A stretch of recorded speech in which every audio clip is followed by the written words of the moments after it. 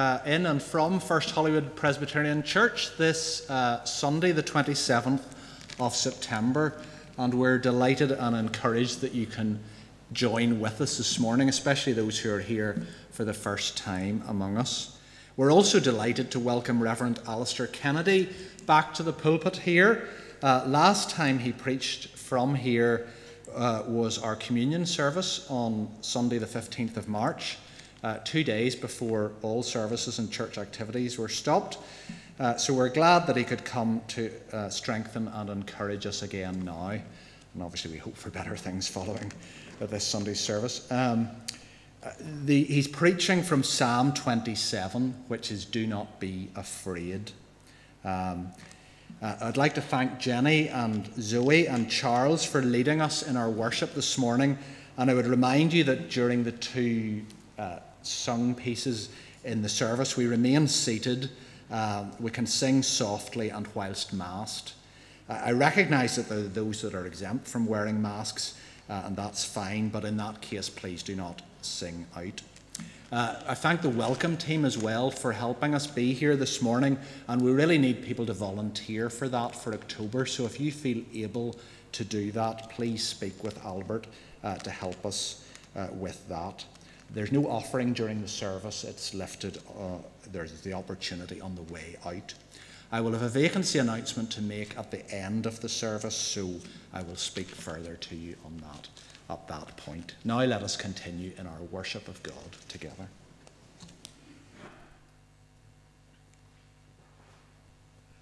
Craig, thank you for the welcome. It's a strange experience, all sitting in your family groups. I thought my wife might like to sit up here in the pulpit with me, but she didn't fancy that, so she's sitting on her own. We're here to worship God, and I want to centre our worship today around Psalm 27.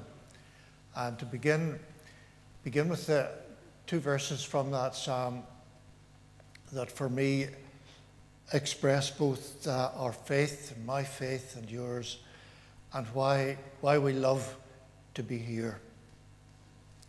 Psalm 27, verse 1, "The Lord is my light and my salvation. Whom shall I fear? The Lord is the stronghold of my life. Of whom then shall I be afraid? One thing I ask of the Lord, this is what I seek, that I may dwell in the house of the Lord all the days of my life, to gaze upon the beauty of the Lord and to seek him in his temple." Let's bow our heads in prayer. God our Father, you are the light of our lives. You are our salvation. For our salvation is in your work in our lives. Our salvation is in knowing you, in experiencing the grace of our Lord Jesus Christ, by which our sins are forgiven, and we are adopted and received into your family, the family of your people, those whom you love in a very special way. Lord, we love the house of God. We love to come together. This place is special, but even more special is the fellowship of those who we love in the Lord, with whom we meet, and together we come to gaze upon the beauty of the Lord. Lord, come to us in the power of your Holy Spirit today, we pray, that we may indeed gaze upon the beauty of the Lord in all the awesomeness of your greatness, high and holy and lifted up, and in all the wonder of your grace, stooping down to us, even to become incarnate and be our Saviour, going to the cross for our sins, sharing in our weakness, our suffering, our need. Lord, visit us today. When we come into your holy presence, we are immediately made aware of how sinful we are, of how unworthy we are. We come, Lord, in that sinfulness to the fountain where there is cleansing. We come to Jesus, our great high priest, who has offered himself on our behalf. We come, O God, confessing our sin and claiming that right to forgiveness that he has purchased for us with his own blood. Lord, pardon us, cleanse us, lift from us the clouds that so easily shadow between us and your presence, and grant us the joy, the fullness of joy of being in the Spirit on the Lord's day, and in the peace and blessing of our God. And we pray in Jesus' name. Amen. Now we join together to sing quietly behind your masks, but to sing together that great hymn, My Hope Is... Now you have to be careful when you're a preacher how you announce this hymn. Many years ago when I was young and inexperienced, I said, now let us sing My Hope Is Built on Nothing. But our hope is not built on nothing. Our hope is built on nothing less than Jesus' blood and righteousness.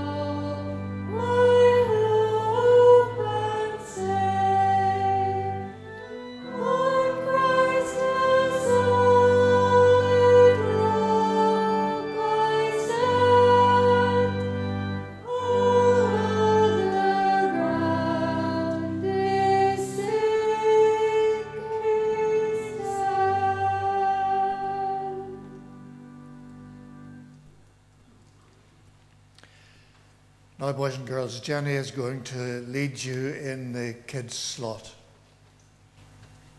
Well, boys and girls, it is so lovely to see you this morning. I can see a few in here from behind my special glass screen, well, Perspex screen. It's good to see you.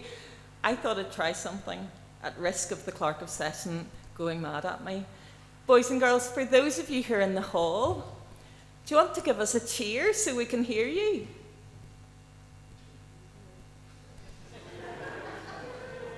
Yeah, thank you. Good to hear you. I know that you're in the hall, we're in here, but hopefully we can see each other in the car park together afterwards at a distance. I don't know if there are any birthdays this morning. I know of one, little Freya Hughes, I think is 4 or 5 this morning. I'm not sure if she's out. I wanted to remind you, boys and girls, when we did all of the services online, we promised those of you who'd had a birthday in that time the opportunity to get something from the birthday bucket. Well, we have made up, Nicola in the office has made up little birthday bags with some treats in them.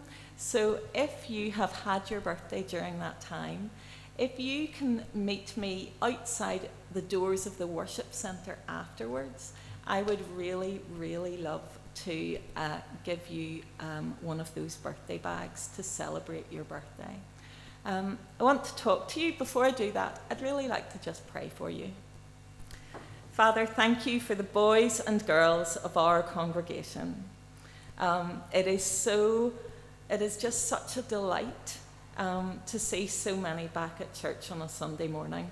And we may not be able to all see each other when we're sitting in the service, but Father, we thank you that we all meet here together in your presence. And I want to pray your blessing on the boys and girls this morning.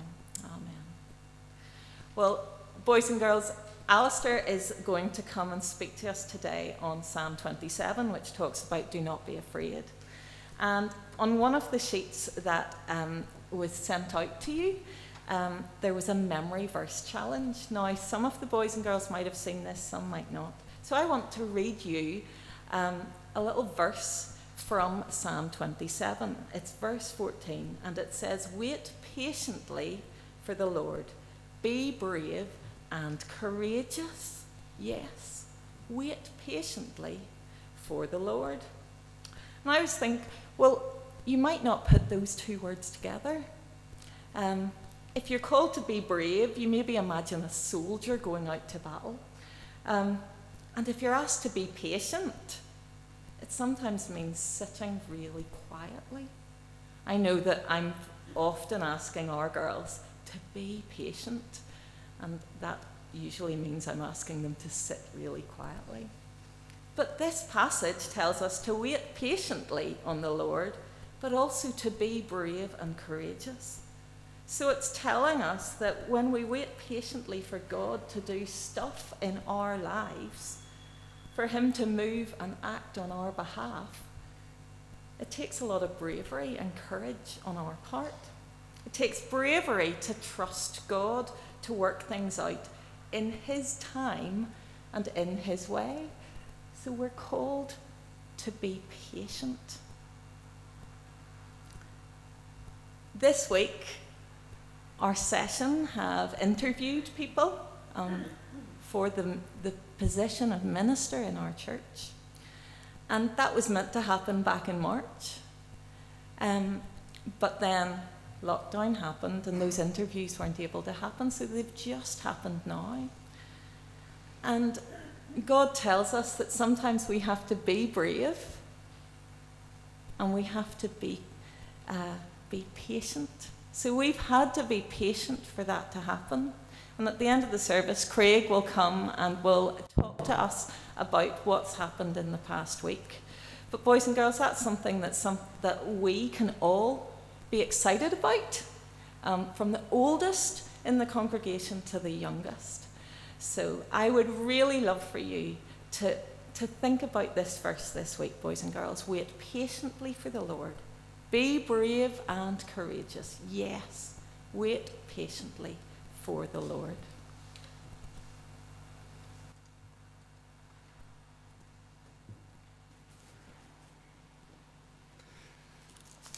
Jenny, thank you very much. And it's good to see boys and girls scattered throughout the congregation. Actually, I'm surprised at how full-looking the church looks, and hello to those who are watching and listening in the church hall as well. We come now to our Bible reading. One of the most important things in any worship service is the reading of God's Word.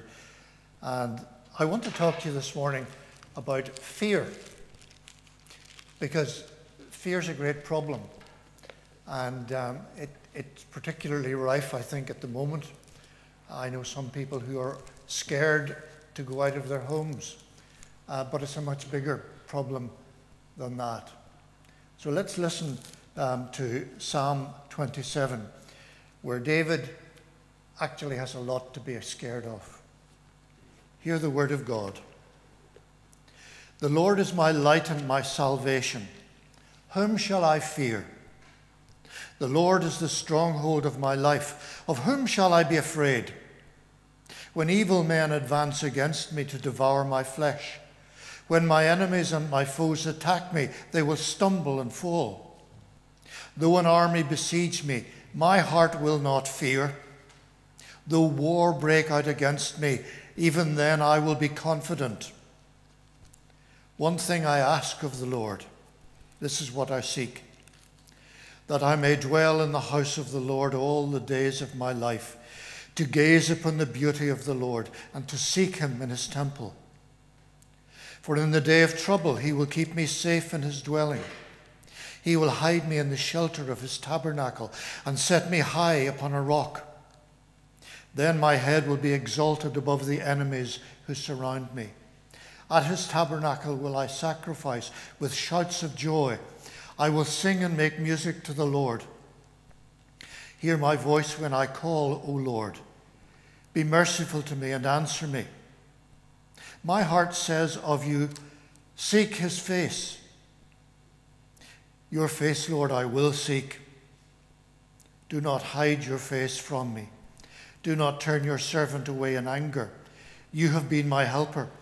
Do not reject me or forsake me, O God, my Saviour. Though my father and mother forsake me, the Lord will receive me. Teach me your way, O Lord. Lead me in a straight path because of my oppressors. Do not hand me over to the desire of my foes, for false witnesses rise up against me, breathing out violence. I am still confident of this. I will see the goodness of the Lord in the land of the living. Wait for the Lord. Be strong and take heart, and wait for the Lord. And this is God's word for us today, and he will bless it. Psalm 27, what I want to share with you is what I would call antidotes to fear. And I suppose an illustration of that is this most famous of modern pictures, Edward Munch's The Scream. Now, to me, it's not a great picture, but it's one of the most valuable pictures in the world, and that face says it all. The scream of fear. Fear is something very real in almost human life. It has a very positive purpose, but fear can get out of control, and so easily does. We fear what might happen. Billy Graham's wife, Ruth Bell Graham, said, God never gives grace for imaginary troubles. When troubles come, there is grace. When you're just worrying about what might come, there's no help from God, because it's not real. It's actually sin, worrying about what might happen. And it can possess us, it can take us over. When I was just barely out of my teens, in my very early 20s, my father died. I was 21. He died of a heart attack. And I became possessed with the fear that I was going to take a heart attack and die. That sounds silly, but it was very real to me. I could not get rid of this thought until I learned to trust God and to tell God that I knew I was in His hands. Someday I would die, but I was in His love and care. And it was practicing that thought every time the fear arose that got me out of it. Fear, when we allow it to take possession of us, is a force. It's a force that is destructive of all your progress in faith and discipleship. All that you may have experienced in Jesus, once that fear grips you and dominates you, it's all lost to you. It hides the face of God from you. It's an enemy. Do you know, fear is a terrible thing. Fear makes people do awful things. People who are scared of an enemy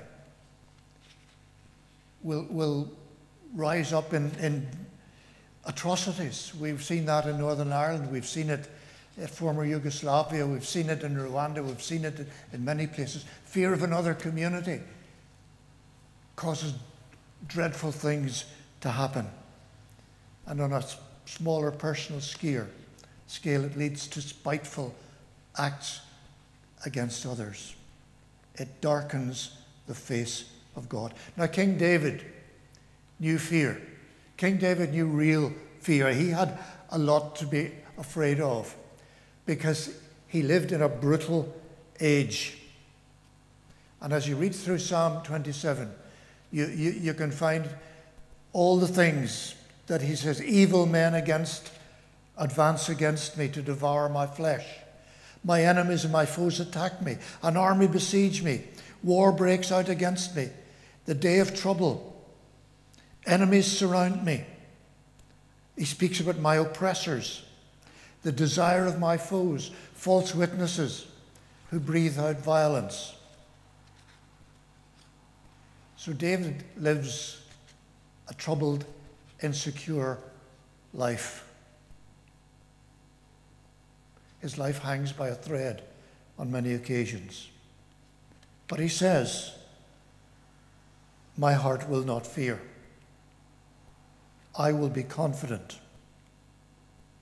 Now, this on David's part is a deliberate choice to be proactive against fear's power over him.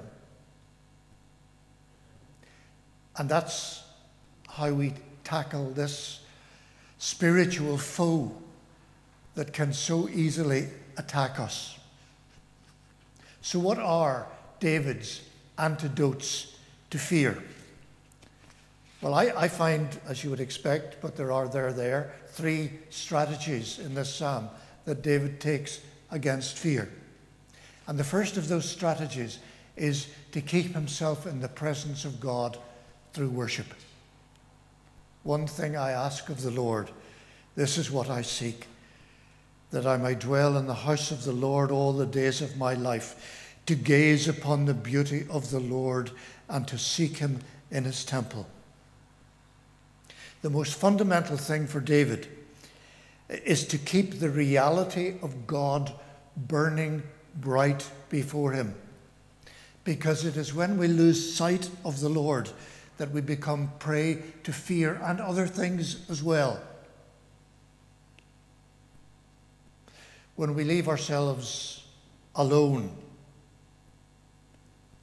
and our vision of the Lord and our faith in Jesus wanes, then we're left alone. And we imagine what might happen. And there's no help, as Ruth Bell Graham said.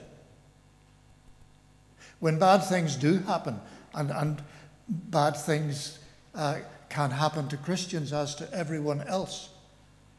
When they do happen, well, as Paul says, if God is for us, who can be against us? In everything, God is there to work for us.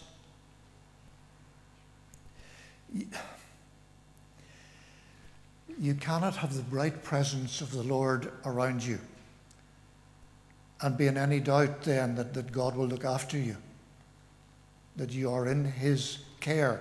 Whatever happens, he is with you to bring you through it, and through the darkest hour that comes to us all at the end, to bring you into everlasting life that is promised to us in our Lord Jesus Christ. But when fear takes possession of us and becomes a force, we're paralyzed. Paralyzed. Or instead of being paralyzed, it leads us to rash actions, ill-considered decisions, vicious actions, injustice. Fear leads us away from God, away from the way that our Lord Jesus Christ has taught us to live and behave and do things. It destroys us. And it's a reality in the life of many people. And you know, there is so much fear abroad at the moment in our community. There are people who are scared to go out. There are people who fear for their businesses. There are people who fear for their loved ones, for elderly parents. There are people who fear being unemployed, people who fear what's going to happen to the economy of our country and what the future is going to be like, as well as all those personal fears over health. You know, how many people have worried about something they thought was wrong with them, when in the end there was nothing wrong? And yet that worry possessed them and disabled them. Christians will read this Psalms, David's desire for the house of God. We will read that in a slightly different way from David. For David, he met God in a place. For us, we meet God when we're together in fellowship, like today. And it is the Christian fellowship where we can talk to one another, counsel one another, pray together with one another. That is our strength. So David's strategy, first strategy, is to keep himself much in the presence of God. And then his second strategy is to listen to the promptings of his heart and remind himself of the friendship of God. My heart says of you, seek his face, your face, Lord, I will seek. That's a wonderful urge, isn't it? When our heart says, seek God's face, pray, read the Word, read a good Christian book. My heart says. You know, there's a modern mantra that says, follow your heart. Do what your heart tells you. And you know, that's a very dangerous mantra, a very dangerous way to think. Because doesn't Jesus say, for out of the heart come all kinds of evil things, murder, adultery, theft?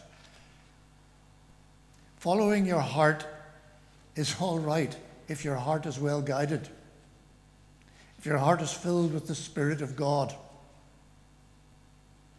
But advice just to follow your heart, whatever, can be a counsel to do what selfishness says, whatever your appetites ask you to do. But when David says, my heart says, he is led of the Spirit. God is in him. And Jesus says, do not let your hearts be troubled. You believe in God, believe also in me. He says, peace I leave with you, my peace I give you. Not as the world gives, do I give to you. Do not let your hearts be troubled, and do not be afraid.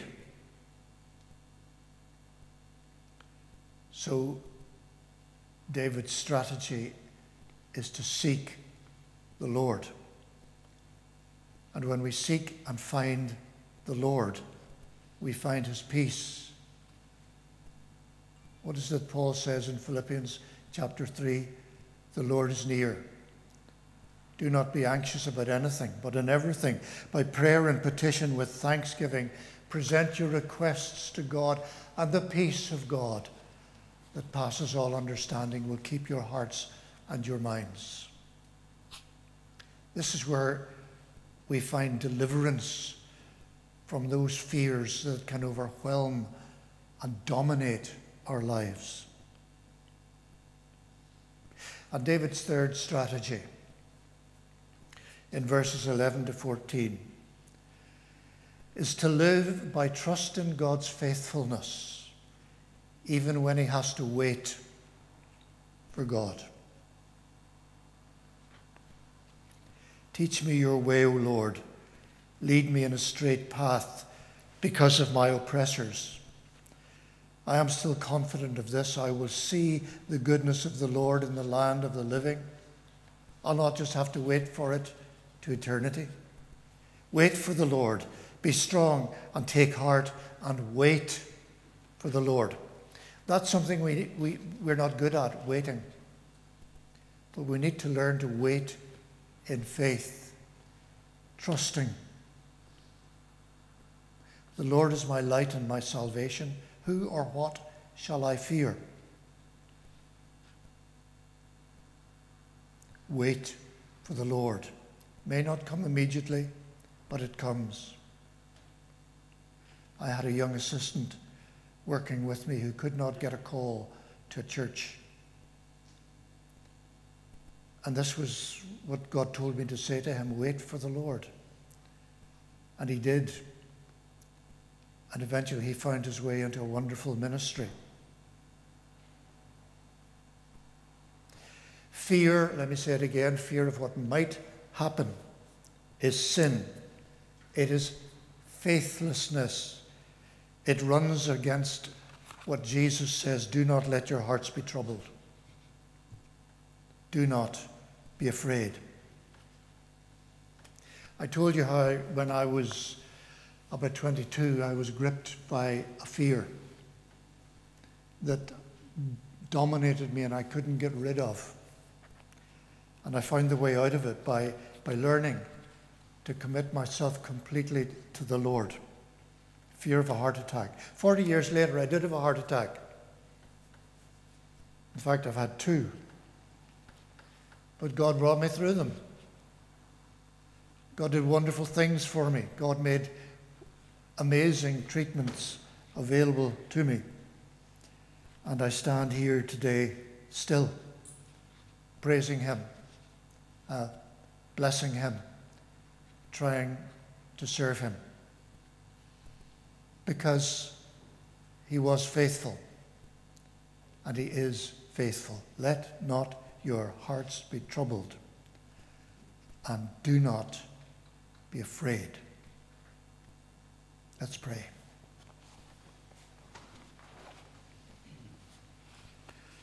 Lord, you are our light. You are our salvation. It is the living Lord Jesus Christ, the living God, who saves. Lord, grant us the grace to trust you and to say goodbye to these fears that so easily possess us. Great is your faithfulness, Lord. Give us faith to trust and to wait and to be at peace in Jesus. In his name we pray. Amen. Let's pray briefly for others. Let's pray. Gracious God, we give you thanks for every good thing in our lives. And yet, Lord, as we pray in the midst of this pandemic, we know that many people are fearful and anxious, and many people are actually suffering. And so, Lord, we pray. We pray for all those who have lost jobs, all those who are experiencing real want, people in other countries who earn their living as day wages, who have nothing. Lord, have mercy on our world, we pray. Bring this evil thing to an end, that the world, having learned from it, may be restored, and that the lives of those poor people who suffer may be sustained. Bless and guide, we pray, every agency, especially Christian agencies that work to meet those needs. And guide, we pray, those who are researching and seeking for vaccines and drugs against the COVID virus. Prosper their work, O God, that quickly they may find a well-tested vaccine that can be given around the world. Lord, thank you for your blessings to this congregation during this time of vacancy. Thank you for Nigel, for his care, for his work. And we pray, O God, that you will be with the Kirk session and the congregation at this time as they come near to possibly making a call. We pray, Father, for your guidance for all those who are involved. We pray, Lord, that you will raise up for your people here a new pastor, leader, someone to minister the word of God in the power of the Holy Spirit, to care for the congregation with love and compassion, to be an inspiration to young and old alike, O God. Lord, build your church, we pray. And we pray in Jesus' name. Amen.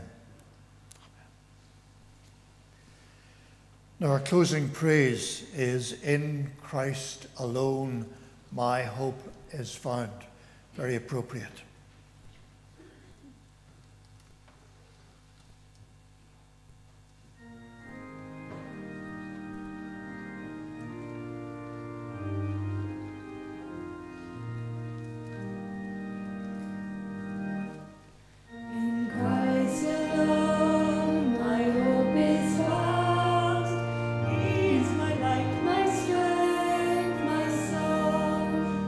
Cornerstone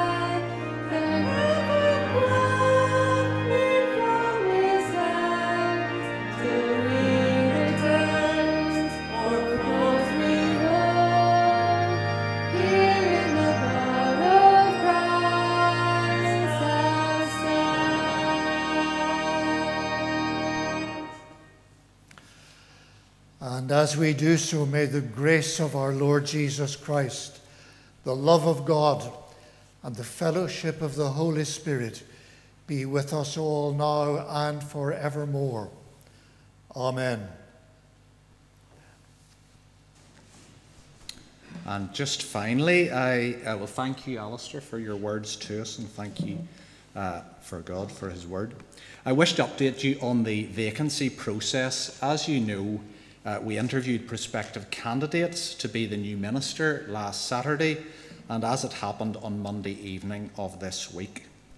Just to take a step back, as you know, we have been on this journey for over a year now since Noble retired at the end of August 2019. As part of that process, we received nominations from members of the congregation. In total, we had 24 nominations and 2 independent applications, all of whom were considered by session. All those nominated were approached. Following that process, we had 7 applicants interested in being our minister here. 1 applicant withdrew before shortlisting, and 1 was not shortlisted.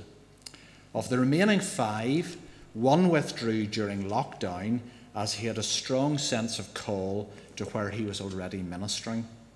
4 were therefore interviewed on Saturday and Monday, and of those 2 were selected by Kirk Session as strong candidates to go forward for consideration by the congregation.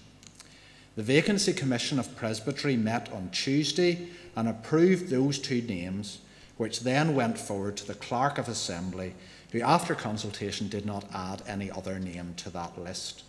We therefore intended to announce this morning that those 2 candidates would come to preach on dates in October. On Thursday, one of those 2 candidates withdrew his name from the process on the basis that he did not feel a strong sense of God's call to proceed further through the process. We therefore have 1 remaining candidate who we had decided we wanted the congregation to hear. It was not our intention at any stage of this process to put forward a sole nominee to preach, and we cannot add another candidate at this stage. Session met again on Thursday night, and we remain very happy for that remaining candidate to be heard by the congregation and to decide to proceed to issue a call. That candidate will therefore preach to the congregation on Sunday the 18th of October, and we plan to have a congregational meeting the following evening, Monday the 19th of October, to vote on whether to issue a call, and if so, whether that candidate has the support of us as a congregation together to be our new minister.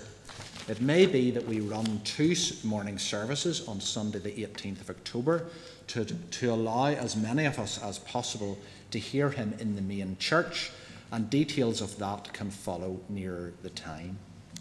All through this process, we have prayed continuously for God to lead us to the candidate of his choice, and we continue to look to him now as a congregation together as we approach the 18th of October, and I would ask you to hear him in that spirit.